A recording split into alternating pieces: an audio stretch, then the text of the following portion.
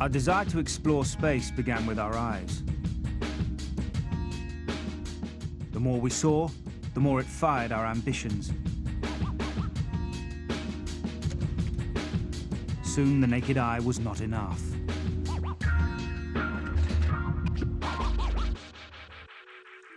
At about the time Newton was pondering on gravity in England, another great mind was changing our whole way of seeing. Experimenting with lenses in his native Florence, Italian Galileo Galilei developed a powerful telescope.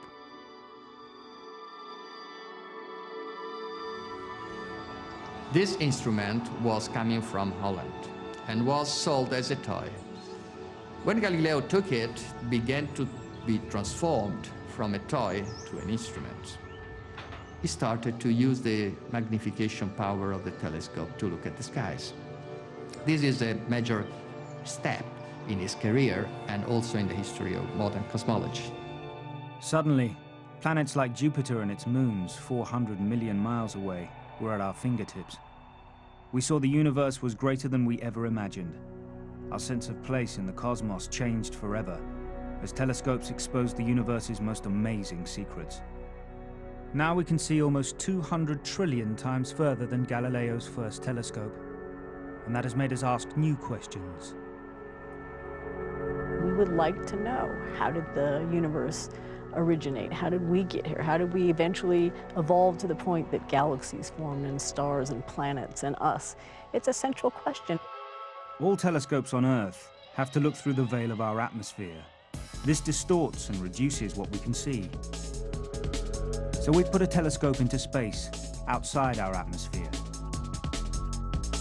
It's an extraterrestrial telescope. It's called Hubble. What we were trying to do is to build something that will measure the light of objects that are maybe 10, 15 billion light years away from us. They travel through most of the universe, they get to us, and they are extremely faint. That's not easy when you're flying in space, 17,000 miles per hour. You've got a 40-foot-long telescope that weighs 25,000 pounds with large solar panels. And we can't touch it. We can't get out a screwdriver even. We can't change a thing. It has to be perfect. It has to run without any maintenance of any kind for years.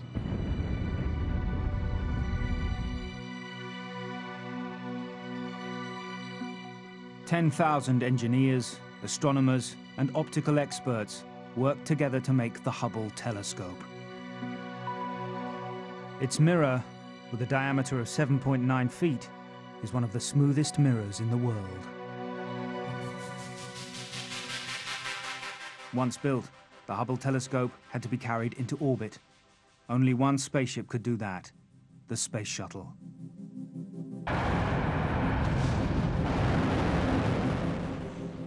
It transported Hubble 400 miles above the Earth.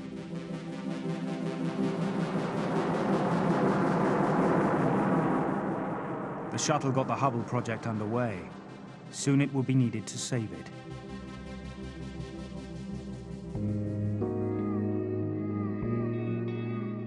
When Hubble delivered its first images to Earth, there was a problem. The pictures were out of focus. Hubble's mirror was malfunctioning. It was somewhat like being punched in the stomach and having the wind knocked out of you. You're all set to go, and here was this terrible disaster.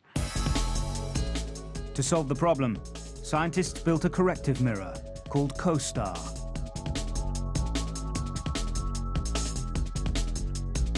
And we have liftoff. Liftoff of the Space Shuttle Endeavour on an ambitious mission to service the Hubble Space Telescope.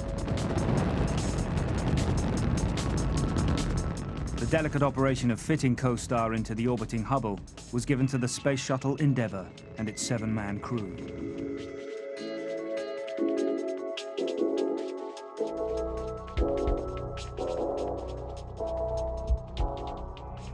All right, stop. Let's just look at the labyrinth seal. My side looks good.